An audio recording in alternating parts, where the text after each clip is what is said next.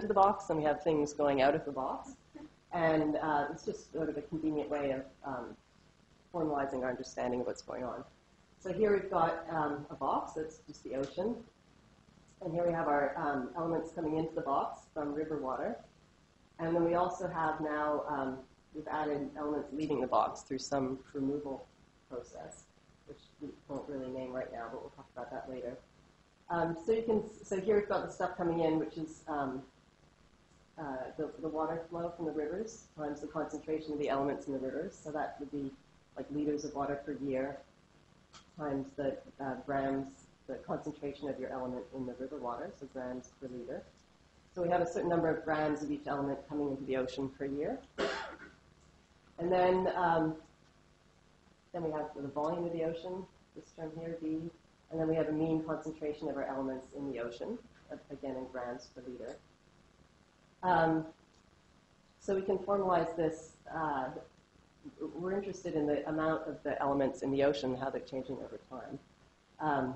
So you can just write that out here. So the rate of change of the total amount of an element in the ocean is equal to the amount coming in minus the amount going out. So it's just sort of like a bank account. The amount that we've got, the rate of change of the amount in the ocean is just equal to the amount coming in minus the loss rate. Oops.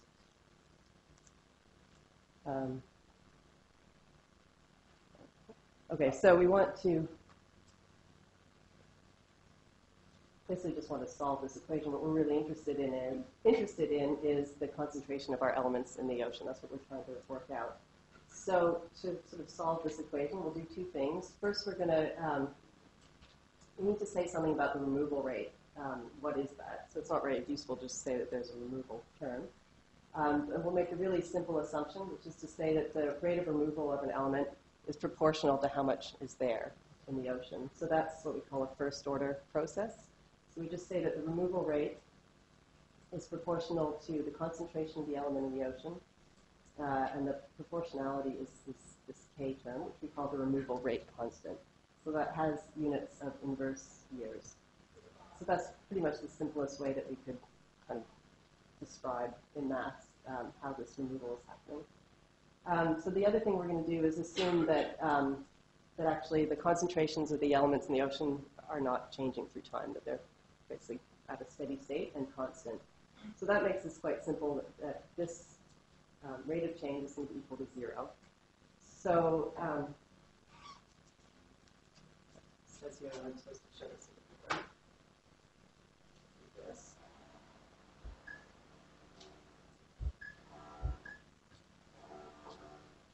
It says show on board, so I'll do that here. So we've got we have that the left-hand side is 0 now.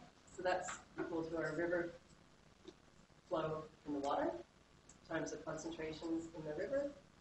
And then we've said that our removal term is the, you have to multiply by the whole ocean concentration because we're looking at the whole ocean. Okay, so that's what we've written there. So since we're interested in solving for the concentrations of the rivers, concentration of the elements in the river water, just move these guys over to the other side. And then we'll just divide by everything other than the ocean concentrations. And that leaves our ocean concentrations over here. And we've got our river flow, our river concentrations. And we'll divide by 1 over K.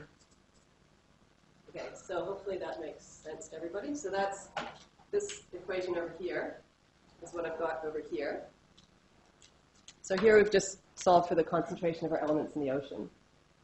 And the reason I've done this is that it highlights this term here, which is 1 over the removal rate constant. So that has units of the removal rate constant is inverse years, so 1 over the removal rate constant has units of years. And this quantity is really important quantity in chemical oceanography. It's called the residence time. So the inverse of the rate constant the removal rate constant is in units of years, and that's known as the residence time. So each element has its characteristic residence time, and it's basically the inverse of the removal rate constant. And it's a really important concept. It kind of tells you how long an element will typically hang around in the ocean between entering the ocean through river flow and being removed from the ocean through a number of different removal processes. So it's kind of like a characteristic signature of an element. It tells you a lot about the behavior of the element, that particular element in the ocean. So here it is again, the residence time. So it's 1 over the removal rate constant. It's equal to the ratio between the concentration, the total amount of the element in the ocean, and its input from rivers, which at steady state should be equal to its output term. So it's the total amount divided by the input or output rate. So again, it's the average time spent in the ocean for a given element with respect to addition by rivers and removal by reaction process R. And it's the ratio between the ocean inventory and the input or output rate. So again, think about your bank account. It's kind of the average length of time that your money hangs around the bank account between when you put it in and take it out. So basically elements that have a really long residence time. So let's go back here. The elements that have really, really long residence times, like these guys have sort of million-year residence times, I'll show you in a second. They are around long enough in the ocean that they get completely mixed by ocean circulation. So they have very uniform distributions. That's basically why these elements, they're very unreactive. So they're completely mixed by ocean circulation. That's why they have very uniform distributions. Other elements are removed really rapidly by seawater. They're taken up by organisms, or they stick to particles, or they're just what we call reactive in the ocean. And they get removed really quickly. They have very short residence times. So those would be like all these elements. And because they have short residence times, they kind of, the processes that are removing the elements and adding them, they have time to act. They act faster than ocean circulation can redistribute and homogenize those elements. So you tend to see big differences in different parts of the ocean for those more reactive elements with the short residence times. So, okay, so here's the table. This is just the partial table in the textbook. You can see a whole table of these elements. So here you've got some of the elements, their ocean concentrations, the river dissolved concentrations, and then the residence time. So you can see for some of the major ions, chlorine, magnesium, they have many tens of thousands of years residence time. So they are really sticking around for a long time in the ocean before removal processes are taking them out. Others, like iron, has a very short residence time. It's only in the ocean about 40 years before it's removed, and that's really why it's such a limiting nutrient, because it has really strong removal processes and a very short residence time. So it doesn't have time to kind of accumulate in the ocean to an extent. Another important point about the residence time relates to perturbations. So elements that have a really long residence time, if you perturb their input or their output term, say through climate change or something, if it has a long residence time, it's going to take a long time to kind of come back to a new equilibrium. And elements that have a short residence time, their sort of average concentration in the ocean can be perturbed relatively quickly, and they'll approach the new equilibrium relatively quickly. So, for example, we're not going to see over sort of 100-year timescales, you're not going to see changes in the sodium concentration in the ocean because it has such a long residence time, it just doesn't respond that quickly. But for iron, if you tweak the dust input to the oceans, you might conceivably see, over the 100-year timescales, you could see changes in the mean iron concentration because it has a relatively short residence time. So the residence time kind of gives you an idea of how you might change things and how the chemistry of the ocean, what timescales it might change in response to external forcing. Okay, so here, this is where we are, yes. So here's another figure from the textbook. You can see it a lot better in the textbook. But here's all the elements sort of organized in the periodic table. And what's plotted here is their mean concentration, mean sort of profiles in the ocean. So every little box here is a concentration on the x-axis, and then the y-axis is meant to be the full ocean depth. Sorry? Oh, I'm sorry. Yes, I didn't mean to. Thank you very much. You'll be able to. I'll keep pointing over here, though.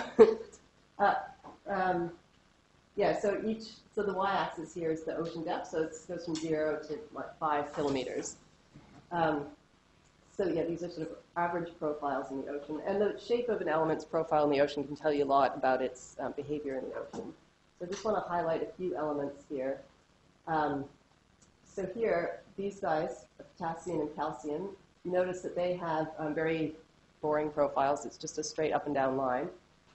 That's because these are these really long-lived elements in the ocean. They have very long resonance times, millions of years. And these are what we call conservative elements. So the reason they have a straight up and down profile is because they've been completely homogenized in the ocean, and their concentration is just the same everywhere in the oceans. So those are the conservative elements, and you can see other examples of them up here. Another class of elements highlighted here, there's actually not very many of these, but aluminium and lead. See, they have a profile where it's actually higher in surface waters and then decreases in deep water. So these are very reactive elements that would have very short resonance times. And does anyone have any idea why they might be higher in surface waters than in deep waters? Dust, yeah. So these are elements that are input to the ocean at the surface, mostly actually from dust. And then these are elements that actually get removed really rapidly on particles. They stick to particles, and kind of the particles send them to the deep sea. And so they, after they're on the surface, they're basically quickly removed by particles. It's called scavenging. And they're not used by the biology at the surface, so they kind of accumulate in the surface waters. Those are pretty rare. There's not very many examples of those elements. Another important category are the nutrient elements that Pete talked about yesterday, so like nitrogen and phosphorus. They are used, they're nutrients for organisms, so they're used by the biology in the surface waters where there's sunlight. So they have very low concentrations in surface waters. And then as the biology sinks out of the sunlit area and remineralization takes over, those elements get returned to the dissolved phase, so you see their concentrations increase with depth. So there's heaps of elements that look like that. If you have a look at the periodic table here, there's lots of elements that have that shape.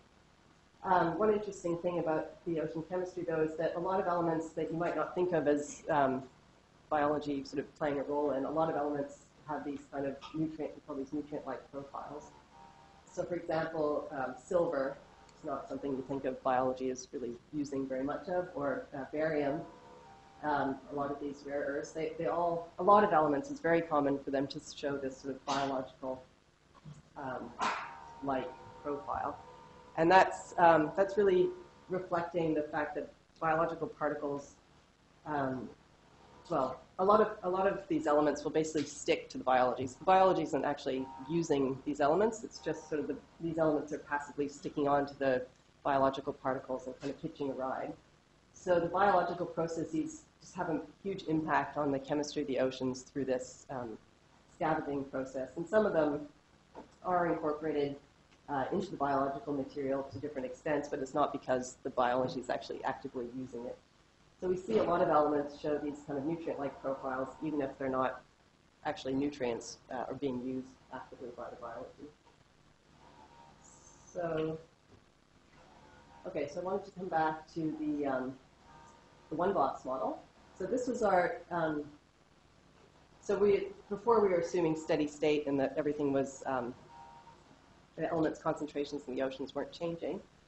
But I just want to step back and say, well, what if the element concentrations do change? This is the sort of time-dependent solution or equation describing how an element's concentration in the ocean will evolve in time if we don't assume steady state. So this is basically just the previous equation, but now I haven't set the left-hand side to 0. So this is what it looks like. And if we solve this equation, which I won't do here, we can work out how a system will return to equilibrium after perturbation. So basically the concentration at any time is going to be equal to the the final equilibrium concentration plus this term sort of defining the time scale at which it's going to return to equilibrium. And you can see that it's sort of an exponential function of the removal rate constant. So this is reflecting what I was saying before, that the ones with really long removal rate constants take a long time to come back to equilibrium.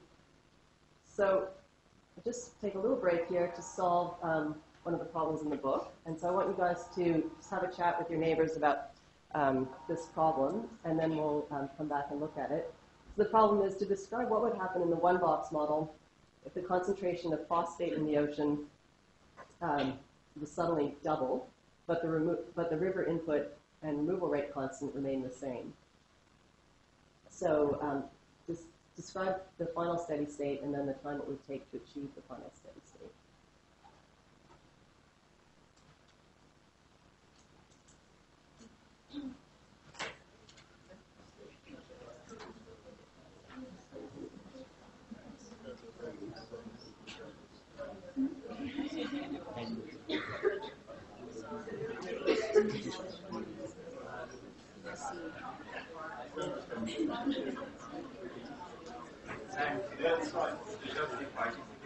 Oh, sorry. Oh.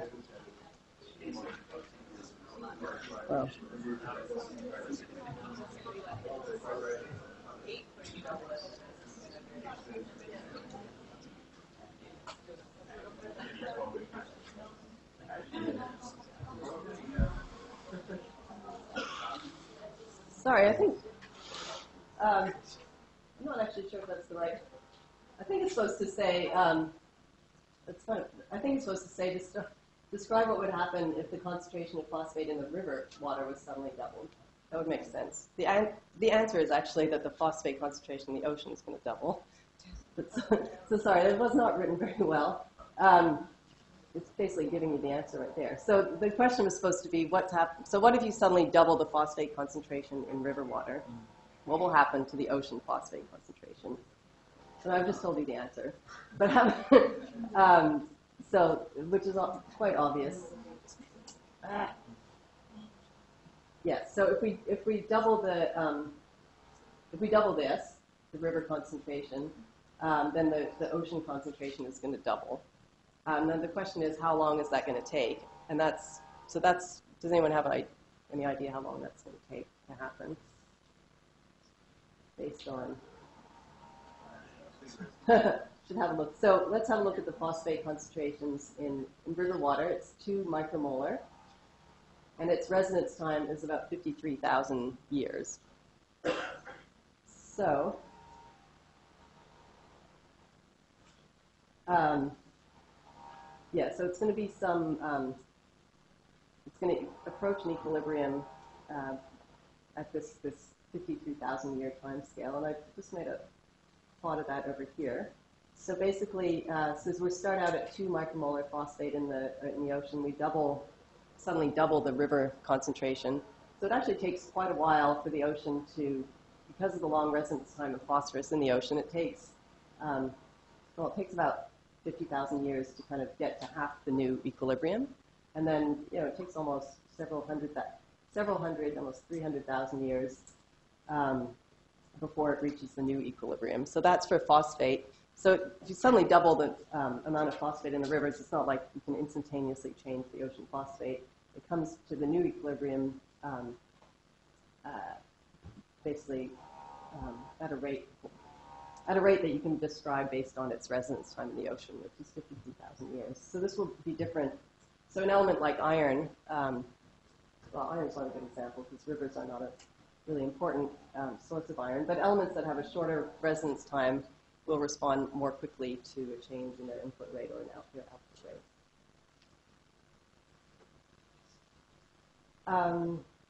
Okay, so just to summarize this bit here. So basically the chemical composition of the ocean is representing a balance between what's coming in and what's going out, and that's different for different elements.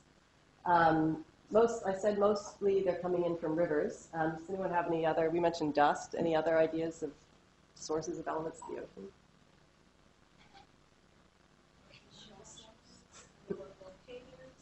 Volcanoes, yes.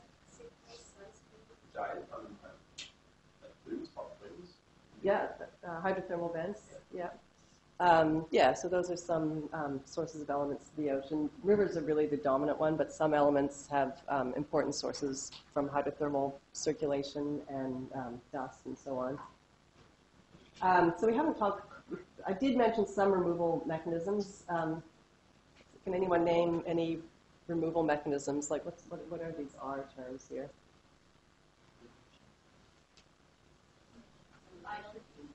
Yeah, the biology is a big one.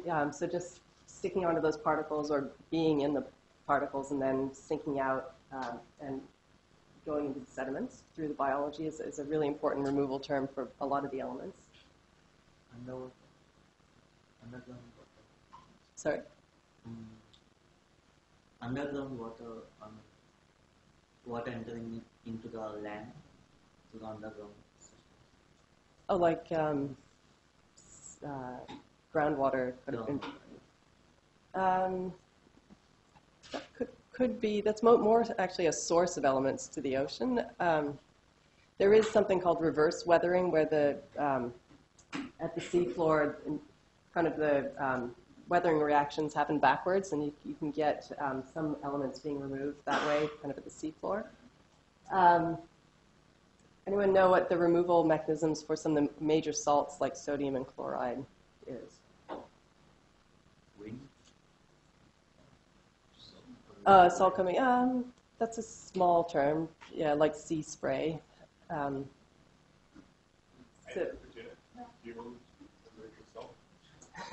well, no, but that's that actually is. So humans remove salt by evaporating, like we have these evaporative ponds, and we harvest the salt. So actually, on geological scales, that is the humans aren't doing it, but that is how the salts are removed. So if you think of like the Red Sea or the Mediterranean Sea, which is kind of almost closed. If you imagine that was closed off, you can get very high if those basins are at low latitudes where it's really hot. You can get massive amounts of evaporation, and those basins can get cut off from the rest of the ocean, and basically all the water will evaporate and the salts precipitate. So in the Dead Sea, like that's happening now.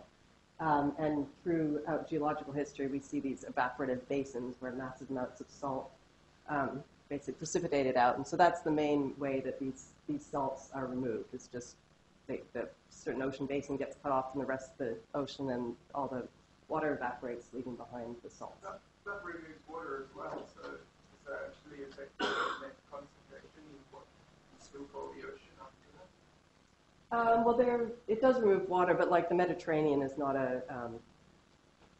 It's just it's a cut off from the ocean, so it's not actually. Yeah, the water would go back to the ocean, just not there. Right. Yeah. And there's kind of a well-defined sequence of different minerals that get precipitated when you evaporate the seawater. So a lot of like halite and gypsum, a lot of minerals that we're quite familiar with are precipitated in these basins, and that's actually the main way that those salts are removed from the ocean. Okay, so that's that. Okay, so Pete showed. Pete showed this yesterday. This is just coming back to biology now, because that's what this unit is all about. The biogeochemistry. So yeah, we've got our dissolved nutrients here. We have phytoplankton removing the dissolved nutrients, making organic matter and oxygen. And then there's this sinking out of the surface waters. And then in the deep water, where there's no more sunlight, the organic matter and oxygen is used by bacteria and zooplankton, and they transform them back into dissolved carbon dioxide and nutrients. And then we have this physics term that sort of mixes that back up into the surface waters. So that's basically what's happening in terms of the biological biogeochemistry in the oceans. And that, like I mentioned before, has a big impact on the biologically used nutrients, like elements like the nutrients, and also on this host of other elements in the oceans that are not actually using the biology. And I just wanted to mention this, as we'll talk about it in the lab. But yeah, so here's phosphate and nitrogen. I showed before these profiles where they are low in the surface waters and then increase in the deep waters. And another thing you notice if you look at across different parts of the ocean is that you see variations, particularly in the deep water concentrations. Most of the ocean, the surface waters, have very similar nutrient concentrations. In many parts of the oceans, the nutrients are just completely removed by the biology, so you have zero nutrient in surface waters. And we see big contrasts, particularly if we look between the Atlantic and the Pacific Oceans, particularly in the North Atlantic and the North Pacific. Does anyone know why in the North Pacific we always see higher nutrient concentrations in the deep water?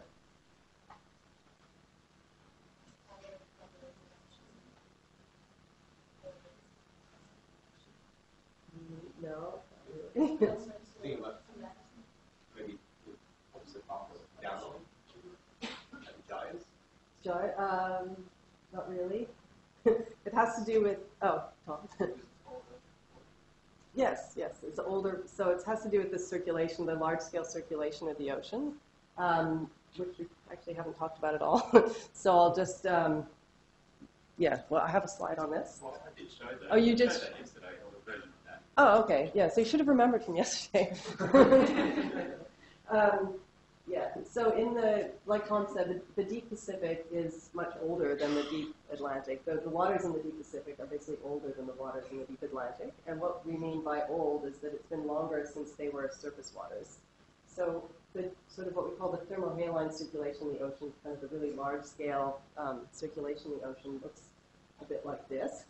Where you see X's, that's where cold surface waters at high latitudes. These waters are very cold and salty. They actually become more dense. They become quite dense, and they sink to great depth and form what we call bottom waters. So that's happening here in the North Atlantic and also here in the Southern Ocean. And you notice in the North Pacific there's no X's. So the North Pacific is just too fresh. The water's too fresh, so it actually doesn't get dense enough there to form these deep waters. So basically these surface waters are sinking to great depths, and then they flow along this pathway like this. And so this is sort of the deep water. And then at some point, through some physics magic, they get transformed back into surface waters, rising up and then returning back over here and kind of closing the loop. But the important point is that there's no deep water being formed in the North Pacific. And so whenever you see where these X's are, that's where surface waters are being transformed into deep waters. So the deep waters over here in the North Atlantic were quite recently at the surface, so they kind of look like surface waters. They've had all their nutrients removed by the biology. So they're deep water, but they're kind of surface-like because they were recently surface waters. So they're younger and they were more recently at the surface, so they look like surface waters. As the water flows along here, and there's no new surface water being injected. All that's happening is the remains of the phytoplankton are being remineralized and kind of returned back to that seawater. So they're just accumulating waste products. It's like they've been sitting in that compost bin for a really long time, accumulating all these waste products and getting higher and higher nutrients, higher and higher CO2. By the time you get up to the North Pacific, they're looking quite old with lots of remineralized nutrients. And so you see really big contrasts in the chemistry and the deep ocean between areas that have not recently had surface waters injected into them and areas that have recently had surface waters injected into them. So it's sort of more of a three-dimensional process than just this 2D picture. And we'll see that it's not just the nutrients, it extends to carbon and oxygen as well. A lot of ocean chemistry is affected by this pathway. That was just remind me of that. All right, so let's check the time.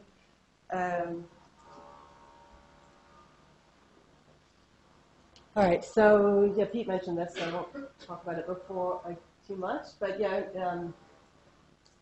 talked about this equation for organic matter production, taking up carbon, nutrients, and turning it into these carbohydrates and oxygen. And Pete also mentioned this ratio of the carbon, nitrogen, phosphorus that's produced. That's sometimes called the Redfield ratio. And I just want to draw your attention here to this 150.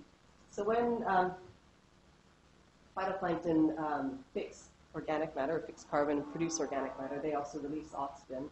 And so they're basically releasing about 150 moles of oxygen for every mole of carbon that's fixed. So that's the number we're going to look at in a second.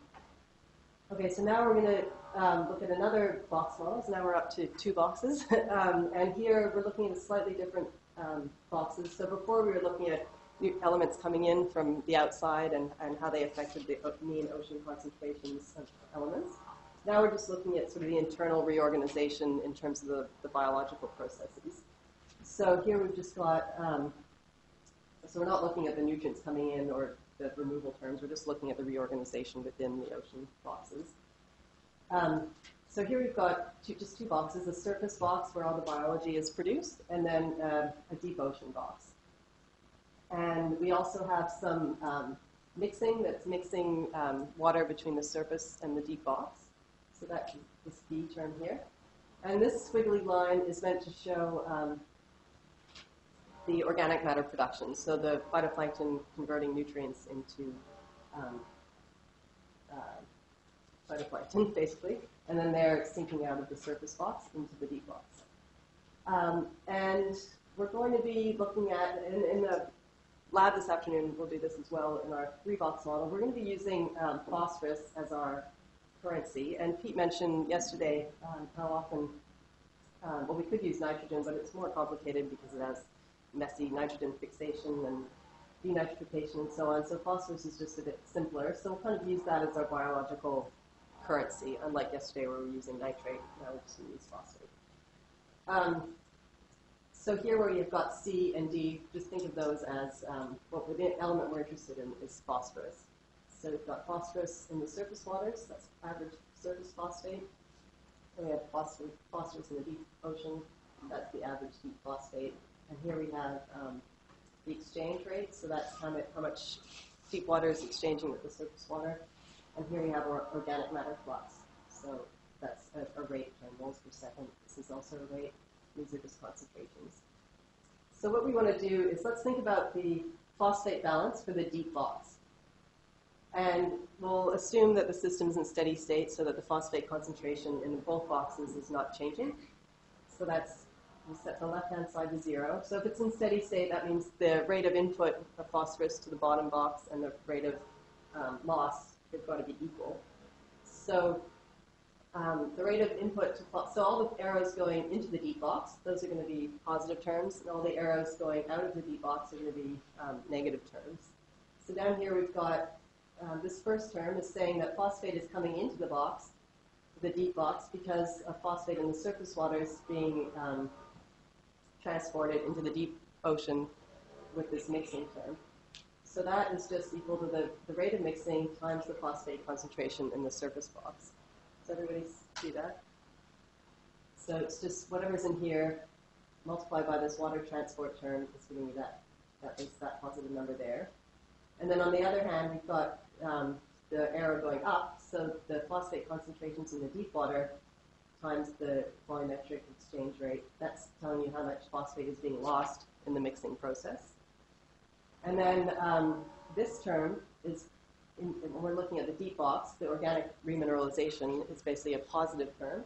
So we're getting all the phosphate that was raining down through organic production is getting remineralized in the deep box. So that's a source of phosphorus to the deep box. So there's a positive term. So hopefully everyone sees that. In the lab this afternoon, you'll be writing out some equations like this. So, but it's basically exactly like this. So have a look at that. Does anyone have any questions about that? Okay, so similar to what we saw yesterday, actually. Okay, so now what we want to do is, what we're interested in is working out what is this number, how much organic matter is produced in the ocean. And we can work it out for the ocean just based on the average phosphate concentrations that we actually observe in the ocean. We can then compare that to other measures of organic matter production. So this is just the equation from the previous slide. And just rearrange it slightly so that the V term is over here. And then we'll just move the organic production term to the other side here. So now we have organic production as a function of exchange rate times this ratio between the phosphate in the deep ocean and the phosphate in the surface waters. So the deep ocean has a phosphate concentration of about 2. And surface waters, we're just looking at what the total surface ocean. Average phosphate concentration, let's say, is pretty much 0. So the biology is pretty much completely removing phosphate from surface waters. So that's nice. We just have V times 2.1, but what is V? Still not very useful. So we can use, you can read about this in the textbook, but basically we can use differences in radiocarbon, so C14, between the surface ocean and the deep ocean. Because radiocarbon has this decay rate, that a decay constant that we know, you can read about it in panel 1.2.1, but you can use that difference in this sort of natural clock to estimate the exchange rate, the average exchange rate. So just believe me that it ends up being about 1.2 times 10 to the 15 cubic meters per year, or 38 spare drops. So if we just plug that in here, we end up with this big number of moles of phosphorus per year. So that's the number of moles of phosphorus in the entire ocean that are being produced in surface waters and draining into the deep sea. So we can convert that number to units of carbon using the Redfield ratio, which is just tells us how much carbon is in, how much the composition of the phytoplankton in terms of their average carbon to phosphorus ratios. Gives us this number of carbon. Then we can convert that into grams of carbon using the molecular weight of carbon. Gives us 3.2 petagrams of carbon per year. Which in the textbook they say the more sophisticated models give us 10 petagrams of carbon per year, but actually Pete said yesterday it was more like 50. So I'm thinking this number is actually not that good. But No, so is that carbon fixation or carbon export? Carbon export. The fixation is 50. Oh, okay, no. But so the export should be less.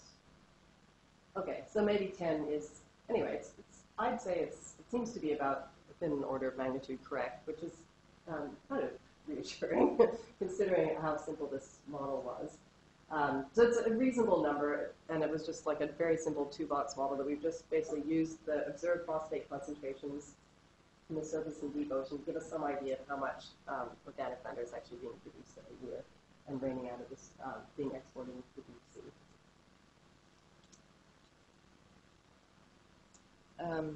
Just quickly go on here. So next, we're going to apply the same model to oxygen in the ocean. So I haven't talked about oxygen yet, except for briefly to say that it's produced by photosynthesis. Of course, it's also removed through respiration. And the distribution of oxygen in the ocean, its profile looks kind of like a mirror image of the nutrients, where it tends to be high in surface waters, and then gets removed in the deeper waters, and it's sort of lower in the deep waters. And also tends to be lower in the Pacific than the Atlantic because the Pacific waters are older than the Atlantic waters. So if we just use the same equations for oxygen, we basically get the same equation as for phosphorus, except now we have an oxygen flux term. And so the oxygen flux we can relate to the phosphorus flux just using that ratio, sort of the Redfield ratio that I showed before. And then if we assume steady state again and substitute in what we derived the phosphate flux in the previous slide, we get this expression for the oxygen equation. And then we can rearrange that to calculate the oxygen concentration in the deep box, which actually ends up giving you a negative number, which is obviously not very realistic. So it's clear that although the 2-box model gave kind of a reasonable number for the organic matter production, it's giving completely unrealistic answers for the deep oxygen concentration. So that's where we bring in this 3-box model, which is what we'll look at much more detail this afternoon. Basically, the 3-box model is one step more complicated. Right now, instead of just having one box at the surface, we've got 2 boxes at the surface, and they have different properties. And one box is at the high latitudes, and the other box is the low latitudes. So these would be like the polar oceans. And the main, and then we've still got a deep box.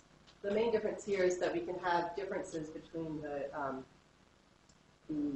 properties of the 2 surface boxes.